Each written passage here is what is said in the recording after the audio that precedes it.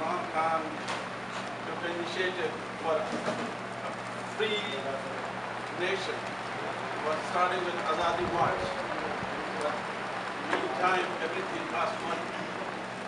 Probably I will be going to announce a fundraising dinner for Pakistan Tehreek-e-Insaf, maybe another week or two. I will in contact with the party. They all desperately need funds. Everyday expense is almost 15 to 20 lakhs. Dharna is not free. Most of the party members transporting about time, everybody should pitch in. Inshallah, we will decide by next day or couple days to do a fundraising dinner for the party. And we will be decided very soon. Everybody said very well.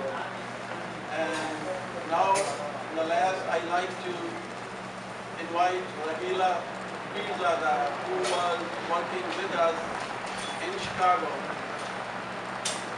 And she was very dedicated. She wanted to move back to Pakistan to contest the election. Somehow, she couldn't get the ticket because she had US citizen passport.